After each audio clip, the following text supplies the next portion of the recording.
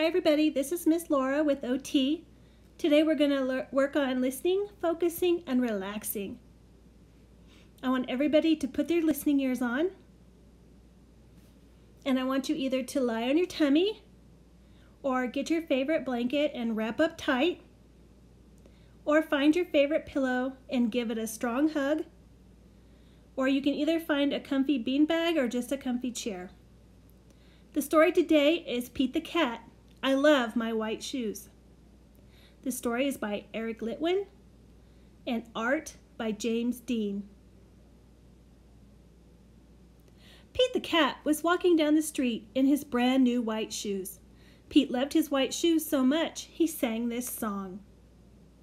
I love my white shoes, I love my white shoes, I love my white shoes. Oh no! Pete stepped in a large pile of strawberries. What color did this turn his shoes? Red! Did Pete cry? Goodness no. He kept walking along and singing his song. I love my red shoes, I love my red shoes, I love my red shoes. Oh no!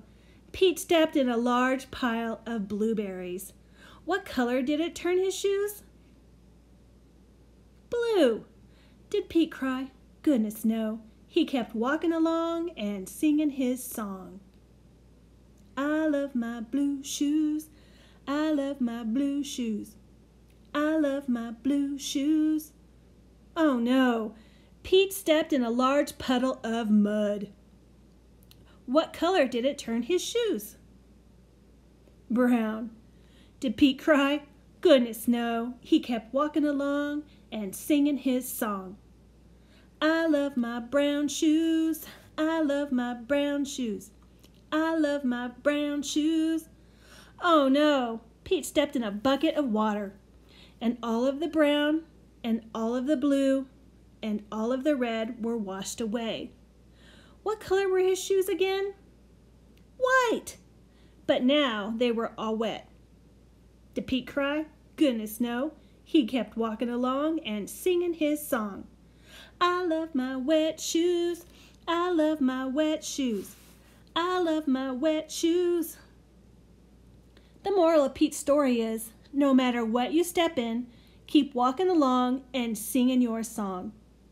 Because it's all good. I want everybody to remember, be safe and be healthy. Thank you for listening. And for more from Pete the Cat, look on YouTube, and he has more videos and songs, all from Pete the Cat.